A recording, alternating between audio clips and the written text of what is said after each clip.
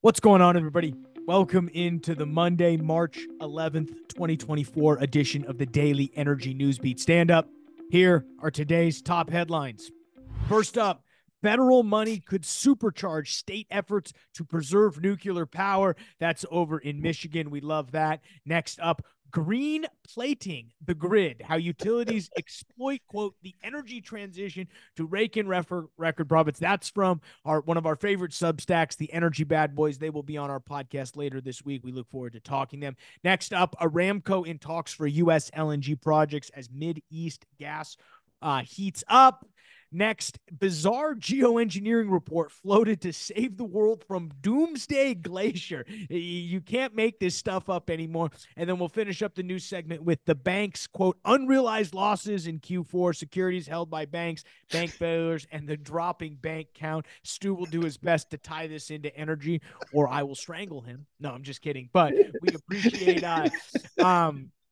the intense news lineup we've got. He will then toss it over to me. I will quickly cover what's going on and happened really on Friday and over the weekend here in the oil and gas markets. We have seen Bitcoin pop above 70,000. It's back below. So everybody, the commodities boom really is here. Oil's down a little bit right now. We'll get the open here soon as we record this. So lots going on with rig counts, and we'll dive into all that and a bag of chips, guys. As always, I'm Michael Tanner, joined by Stuart Turley. All right, where do you want to start? Hey, let's start with some federal money. You know, what's a few billion between friends? Federal money could supercharge state efforts to preserve nuclear power. Michael, this is absolutely huge. Even in a Democrat governor, Gretchen Whitmer successfully pushed for $150 million in state funding last year for the Palisades restart. The plant is owned by Florida Holtec International, bought it in 2022 to decommission it, Michael. And then you and I talked about a little while ago that they have actually snuck about, did a redone. They were going to decommission it, and then the decommissioning applied for federal money, and they got the extra money to fire it back up. That's pretty darn cool. It's good. I mean, we're all for nuclear here. We're excited to hear about that. Wasn't Gretchen Whitmer the one that was abducted by all the feds? It was. Know why? Yeah, there's actually a little conspiracy theory out there that says the CIA did their own. They were the ones that set it up. Up to date with the conspiracy. I had to just point that out. That I think Gretchen Whitmer was the one that the feds attempted to abduct. What is it? 2 out of the 12 people were not feds. It's just unbelievable. All right, back on track here, guys. We love the fact. The quote is that this is from the chief of staff, Kara Cook. She's over there at the Michigan Department of Environment, Green Lakes, and Energy. She says reviving the plant is really significant to make sure we can meet our clean energy goals. At least they've got some responsible people over there, because you're not hearing that coming out of California, and they have the exact same choice with Diablo Canyon right now. Well, Diablo Canyon did get an extension just recently, and there are 6 states: Connecticut, Illinois, Kentucky, Montana, West Virginia, and Wisconsin recently repealed bans on adding new nuclear, in part to enable such reactors. Yes, you can't have wind, solar without nuclear. If you want to get rid of natural gas and fossil fuels, you have to have nuclear.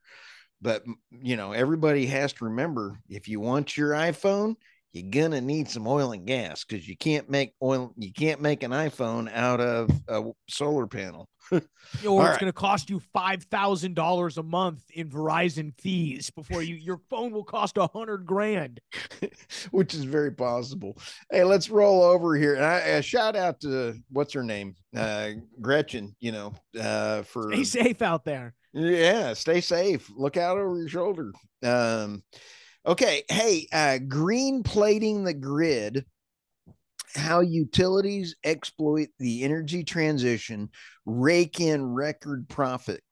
Michael, this is from Isaac Orr and Mitch Rolling. They are the energy bad boys, and I get a hoot out of reading their Substack. I highly recommend everybody go out and read what they've got going on. Here's where they go through. This is one of the single best descriptions of why wind and solar is being pushed by utilities. Let me read this part for you, Michael. Utilities are never going to rival tech companies or biotech companies in terms of growth, but this is the best utilities growth environment that we've seen in decades when you combine those two big micro themes of electrification and clean energy, seeing utilities with growth like we haven't seen many years. These just aren't growth prospects for the next year or two. This is a growth that we can last for a decade or more. A lot of the clean energy goals and electrification goals are out there 2040, 2050. You look at the infrastructure investment that's needed to get to these goals, it's a long runway for utilities. Great quote. That's why the utilities are a good investment. But here's where a little bit later in here, they start describing on the asset and the depletion of assets on this. When you take a look at the 30-year mark on energy, I'm in the Miss Producer, if you could slide over the one with the green arrows and a downward. Yeah, the depreciation schedule and utility corporate profits Yep. over time. Really interesting, because what this is showing Yep. is the value of the plant over time relative to the corporate profits, which meaning as the longer you have a plant, the less profit is being made because you're paying off more and more of the plant, meaning the depreciation is less, offsetting your profit. So while and what they go on to say is a plant that is fully paid off has some of the lowest cost energy available to the consumer. But if you're a utility, it offers some of the worst economics from your standpoint. So there's always a push to invest new money into capital, whether it's working or not, which is a really interesting point to show this is why everybody's been moving into wind and solar. They don't care if it works or not, because them spending on infrastructure allows them to fully depreciate and take advantage of this kind of accounting trick, and I love that this is where we're at. We're innovating by taking advantage of the accounting. That, that's usually a business model that doesn't stick around too long when you're innovating on something other than at least a product. I mean, right now, we're able to grow because of an accounting trick. Oh, good luck. Oh, they've done such a great job. And if you look down into the map from the Smart Electric Power Alliance, shows utilities have pledged to achieve 100% carbon-free, net negative, net zero reduce emissions. Miss Producer, if you could slide this map in, take a look at that map. And net zero or carbon neutral. Look at that big tan area in there, Michael. Yep. Look at all of California. Net negative, you've got either net zero or not net negative or 100% carbon free. You're looking at the most expensive electricity in the entire planet, or the universe, right there. No, it's crazy. All right, what's next? Okay. Hey, great job to those guys. Let's go to Saudi Aramco. Our buddies over there in Saudi Aramco in talks for U.S. LNG projects as Mideast gas race heats up. This is actually pretty cool. Saudi Aramco is in talks with companies for the U.S. Min Nasir, he's the CEO of Saudi Aramco. Let's see here. They're also talking with Abu Dhabi National Oil. Let's see here, Arab Emirates and Qatar. They're looked at buying 25% of Sempra's Energy Port Arthur facility in Texas, but it was pulled back. So they're planning some bigger things and looking at some more investments in the U.S. Yeah, I mean, well, because they're looking for their China. Well, because I think they're seeing the shift globally to, wow, LNG, it could become the long term. If you play it out 30 years, LNG is probably the most commonly will be continued to be the most commonly fuel used in the world. And I think they're trying to position themselves at the head of that. You've seen Qatar kind of take the lead. You've seen UAE take the lead. It's about time Saudi stepped up a little bit. And I think they're recognizing the shift that's going on. I'll And tell what's you what. interesting is I think they see the U.S. market. I don't know how it would work if they're trying to get into the U.S. market, which clearly they see as, okay, if no more of these LNG facilities are going to get built in U.S., they're only going to become more valuable, the ones that already exist. You're basically limiting the supply and therefore keeping the price. Now, what does that mean? There's going to be a lot of domestic LNG, but the stuff that gets exported, if you have a piece of that, that's really where we saw the arbitrage come in, specifically when you saw what was going on with the prices in Europe. So it's a smart move. Extremely smart, and we've already seen Total Energies, as we say, buy enough natural gas power plants in Texas, enough to have 2 nuclear reactors. That's a lot of gigawatts, dude. And that they've been, so you're seeing foreign energy companies investing into U.S. energy projects. Hey, let's roll around the corner here to this one. Is I had to get into a conspiracy theory. You can't beat this kind of entertainment. I saw this and rolled over in the floor. My wife had to wonder what I was doing. I had a hernia. I was laughing. Listen to this one, Michael. Bizarre geoengineering project floated to save the world from a doomsday glacier. I didn't change anything. There you are, drinking your seltzer. Okay, let's take a look at this thing. The glacier in question is known as the Tuates Glacier, a Great Britain-sized hunk located in western Antarctica. It's been nicknamed the Doomsday Glacier by climate zealots because it can be subject to warmer ocean currents. Ooh, dun, dun, dun, dun. They're looking at putting in a global curtain. The glacier curtain is the brainchild of John Moore, a glaciologist from the University of Lapland in Finland.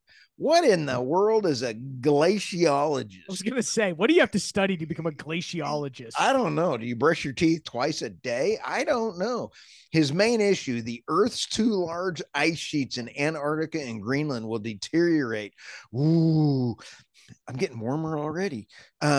Scenarios of the climate change projection into the future. This deterioration has already begun for Antarctica and Greenland. Unbelievable. Okay, the curtain. They want $50 billion in order to do this. Now we figure it out. $50 billion. That makes sense. Okay, cool. You bet. And it's a climate scam. They want to put a curtain around this thing. The concept of geoengineering as a solution is nothing more than a money grab by charlatans. Put a curtain around it. Isn't that the same thing as like them saying we want to shoot stuff into the atmosphere to stop climate change? Like, okay, that sounds like a worse idea to put a curtain around this thing.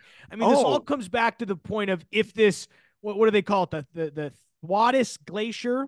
Yep. If that were to fall in western Antarctica into the ocean, they're claiming 10-foot sea level rise.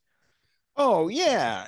But, the Obamas are on 4 feet, Why, if the Obamas thought that they were going to have an ocean rise up, why would they buy something 4 feet? The smartest thing somebody ever told me is the insurance industry never loses money. There's one industry throughout the last 60 years that has always made money. It's the insurance industry. If we were all doomed, you would never be able to get house insurance for something on the beach. The fact that you can get affordable house insurance on coastline tells you all you need to know. The smartest people, the most amount of data in the world, the insurance business, still will give you house insurance, flood insurance, whatever, so. Did you think with your comment that just as we talked about, there's probably a toe tag on the EV market since insurance is putting they're stopping EVs. Interesting. I did not know that they're stopping. They've doubled the insurance and tripled the insurance on EVs. Yeah. Yeah. Well, Ooh. well, So, sure. And what I tell these guys, this what's his name? John Moore? Is that his yeah. name? John Moore? I'm trying to Yep. look.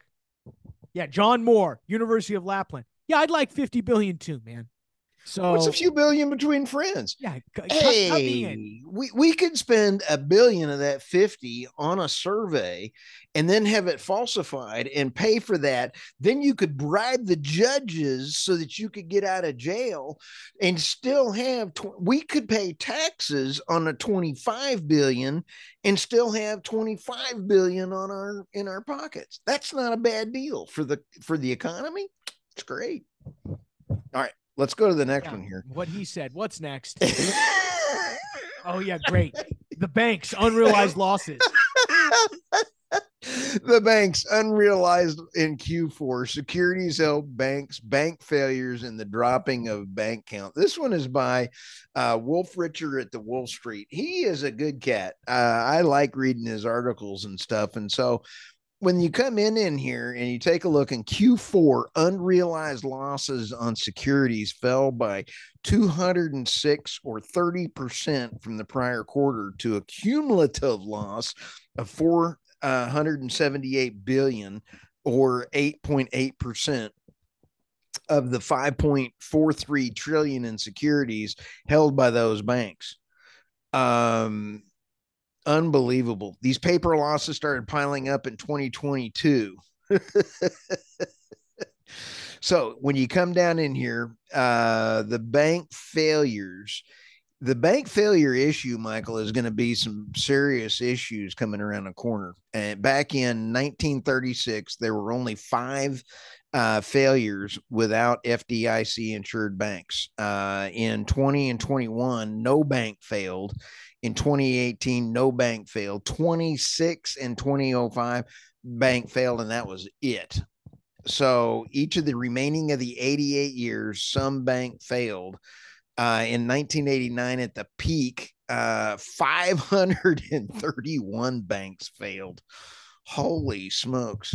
Yeah, I think these unrealized losses that he's talking about, he does a good job in my opinion of splitting them up. You have to think Yep. about there's what we call securities or losses that are held in these securities that are what are known as held to maturity, which means they're not going to sell them ever. They're going to hold them out until the life of that security, or really it's that 10-year treasury bond pays back. Because remember, there's really only so many different ways. If you're talking about government issued bonds or treasury securities, those are specifically the 10 and 2-year yield, which, occasionally in the finance section, I'll throw those numbers out. And that's important to know because those are generally when they buy those treasuries, that's what they're talking about. So there are certain ones that are held to maturity, but then there's also ones that are available that anybody can buy that they basically put on the market. Those actually, those are make up of over half of the unrealized loss. So you've got to, so there's on both sides of the coin here, you've got stuff going, and the accounting trickery or whatever between the held to maturity ones or the ones that are available is a little bit good. But yeah, I mean, it's going to get spicy. This is again, comes back to what does it mean when the Fed's tightening monetary policy? They're raising rates. I mean, we all know that. We've Right. talked about, we've talked about ad nauseum about how that's what's happening over in China a little bit, and that's what's causing some of the stuff that's going on. It's a little bit different over there because of the debt loads here, but we know that the Fed has been very aggressive at raising rates, Right. and it seems to be the stock market is at all-time highs or close to all-time highs, seems to be trending upward, but it definitely, the tune over here is interest rates. Where will they go? Because if they continue to rise or stay at, if these are long-term levels of where interest rates are going to be, these unrealized losses are going to continue to pile up because we just came out in an era of 7 years or 8 years of 0% interest rates. And that's only that's going to take a while to unwind. And these unrealized losses will continue to persist, if only because that unwind is only in its infancy. Yeah, and I like what he says down here at the bottom. In 2024, some banks will fail. We pretty much know that. We just don't know how many. If 8 banks fail, that would be on par with 2015 and 2017. So he's pretty cool cat. Yeah, no, go check Wolf Street a follow. We appreciate that. All right. That's it for me, baby. All right, well, we'll pop over and talk about what happened on Friday. We saw, overall the markets were down about 1.5 percentage points for the Nasdaq. S&P 500 trades down about 0.6 of a percentage point. We saw the 2-year yield down about 0.6 of a percentage point. 10-year yield's only down about 0.2 of a percentage point. Dollar index flat. Bitcoin, the big mover over the weekend, it was up above 70,000, now just a little bit below 69,422 for that. Crude oil, not a great day, down about 1.1 percentage points for the close on Friday, 78.01, looks to open somewhere a little bit below that, mainly just due to the fact that, as I, what's funny is, the story at the beginning of the week and what drove prices above 80 was the fact that OPEC Plus decided to extend its supply cuts, which Saudi kept the little sugar on top. We saw the UAE, we saw a lot more, even Russia came in and said, hey, we're going to bring less oil to the markets. Now, Stu would argue that they're just going to sell it around the back end to get around sanctions. And so, sure, there's where your dark fleet comes into play. I think it'll be, what I think we saw to close the week out was a little bit more of, okay, let's take a step back and now look at the macro environment. We have what's going on in China continuing to sway things. But again, I think yesterday's price action, or Friday's price action, excuse me, has more to do with just the unknown of what's happening going forward. I mean, we've seen less and less geopolitical craziness rolling out. And I think that's playing more into, obviously where the forward sentiment of where things are going in the Middle East seem to, and maybe it's just because, just like in Ukraine, we just get tired of hearing about it. So maybe it's the fact that we're not hearing about it, but it seems to be things have calmed down a little bit in that region from a geopolitical standpoint when it comes to how it applies to oil and gas. Obviously, what's going on there is a tragedy, and Ukraine as well. But from how that's affecting the geopolitical oil markets, it seems to be slowing down a little bit, which is going to only soften oil prices if really the extended supply cuts were already what they're doing. If OPEC decides to come in and cut more and add more sugar on top of it, and then maybe yes. So I think it's a really interesting dynamic on what we have going on right now with prices. We also did see rig count numbers drop in the United States and abroad. We saw Canada drop 6 rigs to 225. U.S. drop 7 rigs down to 200 or 622. Internationally, we also saw a dip of 7. So obviously, these rigs are coming offline, I think, for a couple of reasons. One, in the United States, we're seeing a lot of natural gas rigs shut down. We saw Chesapeake and their new merged Southwestern come out and say, yeah, no, we're going to only run 2 rigs and only 1 frac crew, which was basically cut in half on both sides. We saw EQT come out and shut in a billion or a BCF per day. And you can only imagine they're shedding rigs as we speak. In Canada, obviously, we've seen some of those spreads come down. I'm a little bit unfamiliar with some of the big happenings up there in Canada, but everything in this market again rolls 30 days behind. So these decisions to cut rigs, you can't do it at a snap of a finger. So where was prices 30 days ago were softer than they are now. We were in the lower 70s about 30 days ago. So I think that's part of what is you see reflected in a lot of these rig count numbers. We did see a lot of earnings roll out this week. Nothing that I thought was interesting. Ring Energy dropped theirs. It really was, kind of a catch up to what's going to happen. Ring Energy had some, interesting stuff. We'll let you guys read that on Newsbeat. But that's really all I've got, Stu. It was a little bit quiet on Friday. We're ready to rock and roll this week, though. So lots of great stuff coming up. Oh, absolutely. Buckle up. Buckle up. You got anything else before we let them go? Oh, no. It's going to be a fantastic Monday. Absolutely. So with that, guys, we'll let you get out of here. Appreciate you guys checking us out. World's greatest website, energynewsbeat.com.